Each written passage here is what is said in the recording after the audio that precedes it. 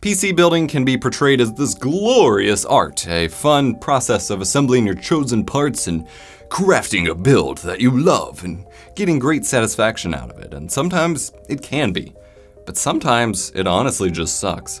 This video has no real point, if I'm honest, just a peek into a day of botched computer maintenance and what can go wrong in an otherwise simple project, and a good way to vent and get some ROI on all the footage that I captured for mostly no reason now.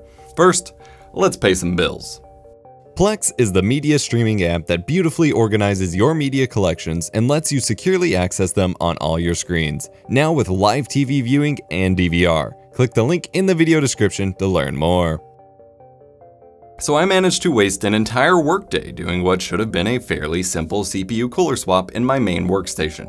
I've been running a new build for about 9 months or almost an entire year now that I've not really talked about on camera much. It's an X299 build running the Intel Core i9-7980XE 18-core 36-thread CPU, graciously provided by Intel. It's great, but as many of you might know by now, this thing runs hot. I currently have it sitting around 3.6 to 3.89 GHz on an all-core overclock to balance out the weird Turbo Boost 3.0 behavior, but that means that some cores can hit 85 Celsius under full tilt load. I could push it up to 4.7 GHz or so, but then it'd be in the 90s and overheat during some work and etc. For the YouTubers who aren't using this in their main rig or have the funds to easily replace it if they screw it up, their solution has been to delid the CPU or take off the integrated heat spreader and remove the bad thermal compound underneath on the CPU die itself, and then either put better thermal compound or use liquid metal, and that has been proven to be very effective at lowering processor temps.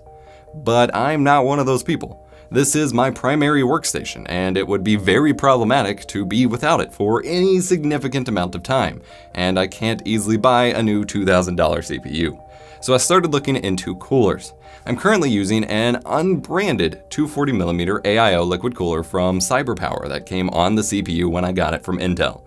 It has 4 120mm Corsair HD RGB fans in push-pull configuration. With that, the rig idles around 39 to 43 Celsius, and that's with the overclock applied, and under 100% full tilt load, it holds between 75C and 85C max. It's hot, but not problematically so. But I thought I could improve it. I did my research, I looked into cooler performance on the 7980XE, looked at the documentation for my case, the Phanteks Enthoo Pro M, the first time I've built in a mid-tower sized case, and it says it can support a 280mm radiator without removing the optical drive.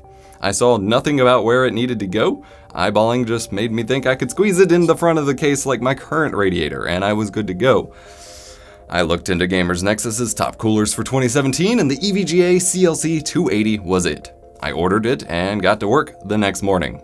Boy, was that a mistake. It took me a long time to undo the push-pull fans and Corsair's horrendous RGB scheme. 2 wires for every fan, all tightly wrapped up and tied up in my case. This is why I usually don't waste time on cable management most of the time. Despite complaints from viewers, it is never worth it. I am always changing things and always swapping things out, and the more tidy you make cables, the more hellish life becomes when it's time to undo them. I actually wound up cutting my finger open trying to pull out the RGB plugs from the Corsair RGB controller. I swore I'd never use that again, but spoiler alert, I do.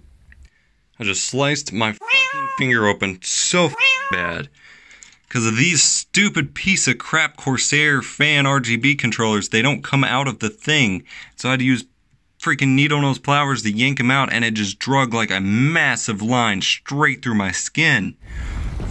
I am never using this again, ever, unless I have to.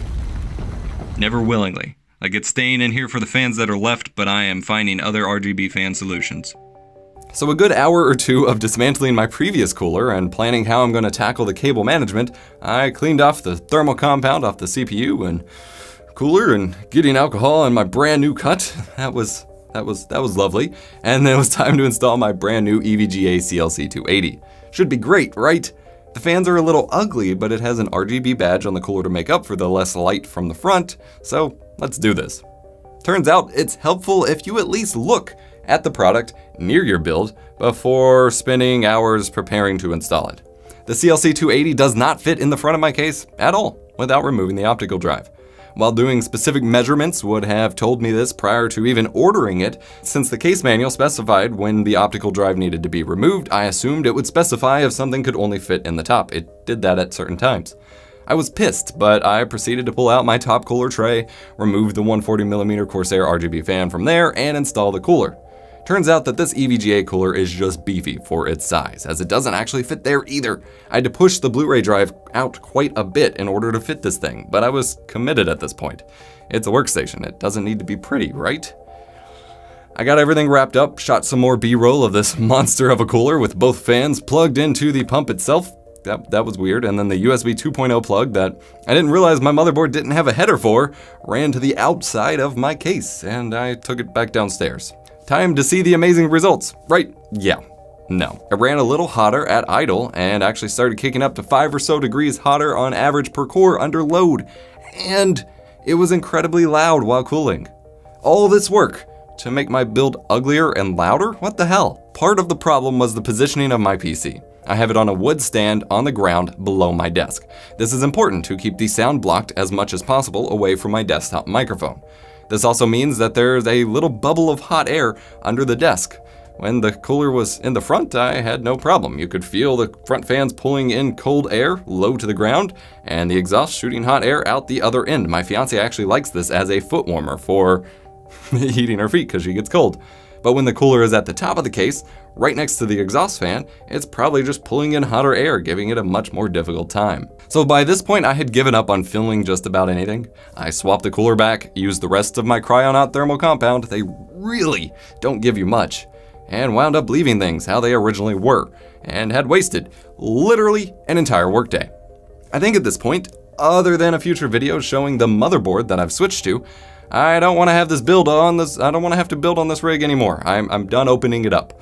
With my workstations, I'm just a build it just to work kind of guy. This was the first time that I built something flashy for YouTube, used a smaller case, and when all this would have been easier in a Define R6 or something like that I normally use, and I mostly regretted having built it this way. Oh yeah, and I learned that somehow when I first plugged in the USB 3.0 front panel connector to my brand new, expensive motherboard, I bent one of the pins in the header to hell and back, and broke it off trying to fix it during this whole process. Only one of my front panel ports works now. Perfect. Now I can buy a PCIe card with a header, but it's still frustrating, and I've actually gone through 2 so far that just have not worked somehow, so ugh. So while PC building can be fun and an art, if you're doing it as a hobby, and I still enjoy tinkering with my side rigs, when the primary machine you do your day-to-day work is on the line, things aren't always sunshine and rainbows. I'm sure the EVGA CLC 280 is fine for most people, and I only returned it because I was so mad about the whole experience. But I just thought I'd share a day in the life of a botched PC maintenance experiment. If you liked the video, you know what to do. I'm EposVox, here to make tech easier and more difficult and confusing this time. I'll see you in the next video.